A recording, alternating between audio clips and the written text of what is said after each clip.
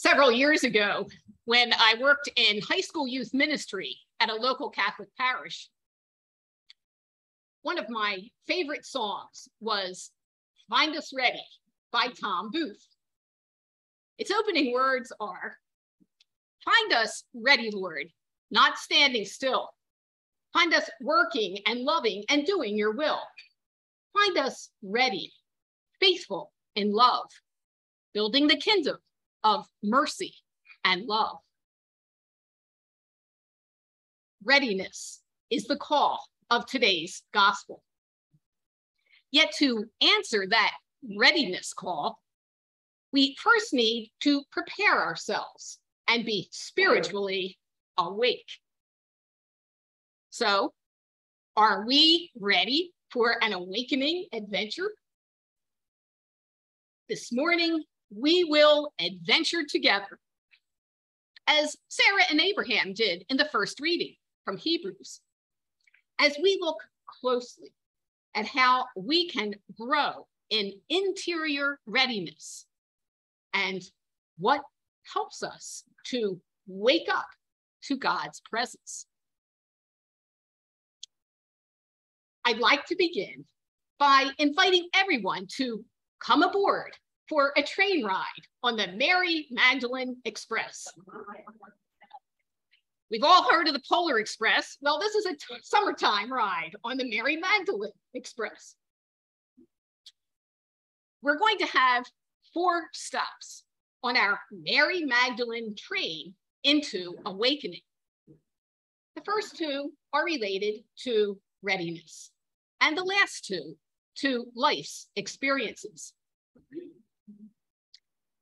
Although there are a myriad of ways to ready us for God's inbreaking into our lives, I want to offer 2 that I find particularly helpful: a spiritual practice and companions on the journey.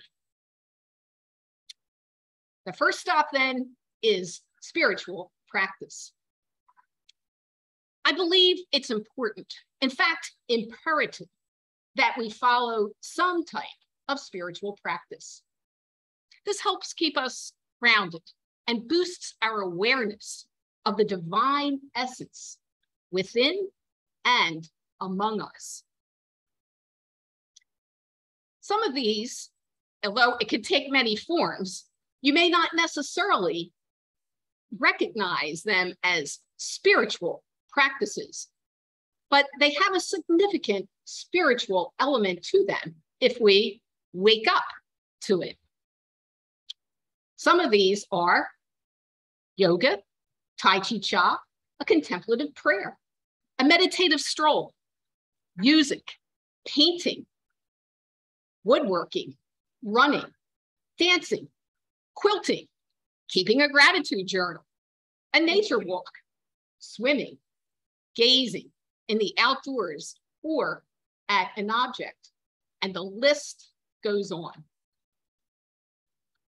As a brief example, our daughter's father-in-law, Steve, is a very talented woodworker.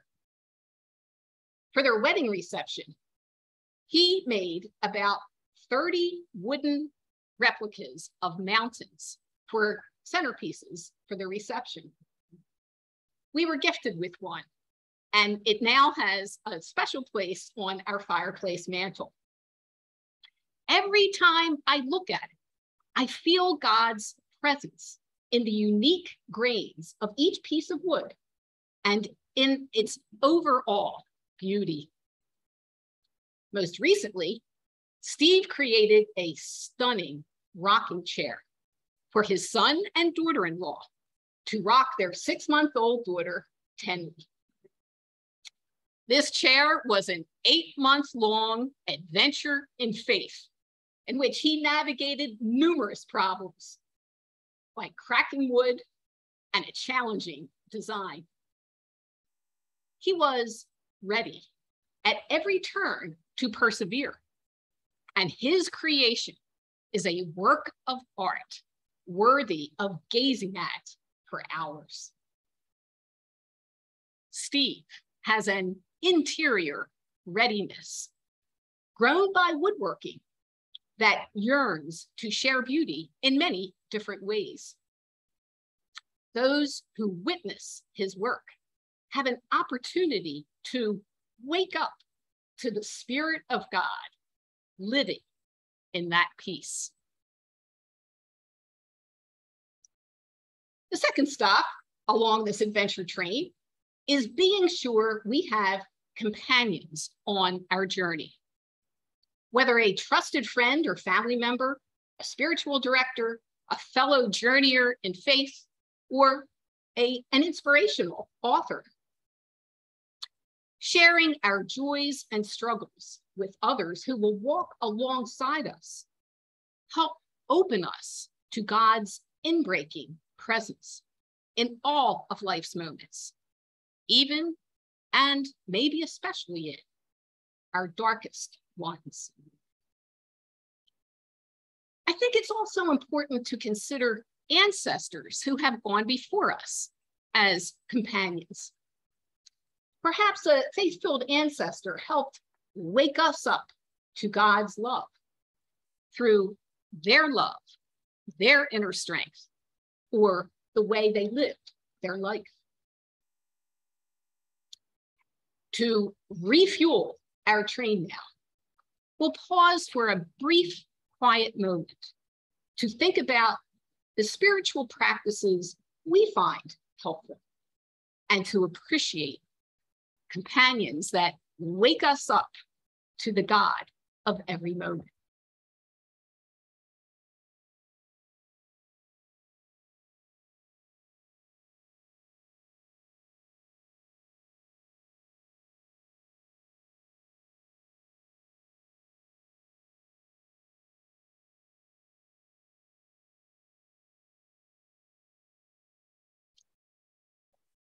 Our train is now pulling into the third stop.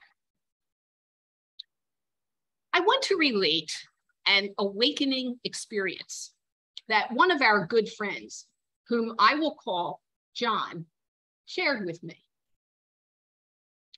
Several years ago, John experienced chest pains while he was doing some outdoor work, so he drove himself to the hospital. When the medical personnel hooked him up to the machines, they told him he was in the process of having a heart attack. He told the doctor he really wanted to get back to what he was doing. And so on a scale of 1 to 10, how bad was this? 10 being the worst. The doctor said, oh, about a 9. Well, that really got John's attention. So he began praying the Lord's Prayer, the prayer of Jesus. He said, as he prayed, he felt scales fall off his heart. He became quite emotional as he shared this mystical experience with me. It clearly was a pivotal awakening moment in his life. After he recovered, he sought out a group that resonated with his personal spirituality and remained active in it for many years. In this illustration, John drew from his early learning of the Lord's Prayer and unexpectedly awakened to a deeper experience of the divine. Each of us has experienced life's electrifying and jolting moments in different ways. Let us be open to the awakening it draws us to explore. The fourth and final stop on today's Mary Magdalene Express is an encounter with nature. Recently, photos from the James Webb Space Telescope were released. Has anyone seen them? Yes. Aren't they amazing? The incredible detail, beauty, and vastness of these images gives a far-reaching look into deep space. They awaken us to the infinite, ever-evolving story of creation.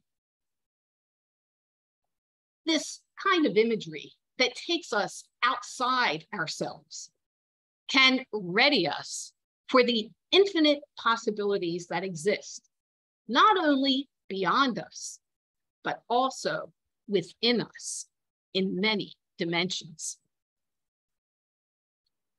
Let us revel in the awakening nature offers us, whether in a simple flower, a majestic oak tree, a thunderous waterfall, a lumbering grizzly bear, or a newly discovered spiraling galaxy in the deepest part of the universe.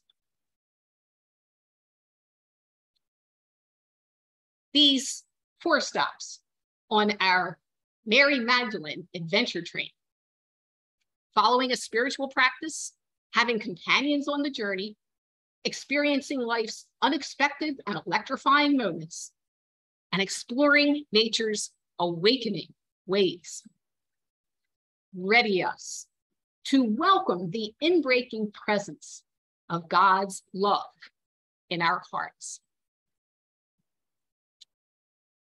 This week, hop on your readiness train.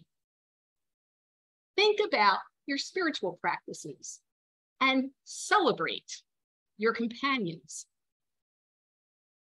Ponder how God is calling you to awaken more fully, and the action that awakening may draw you to take.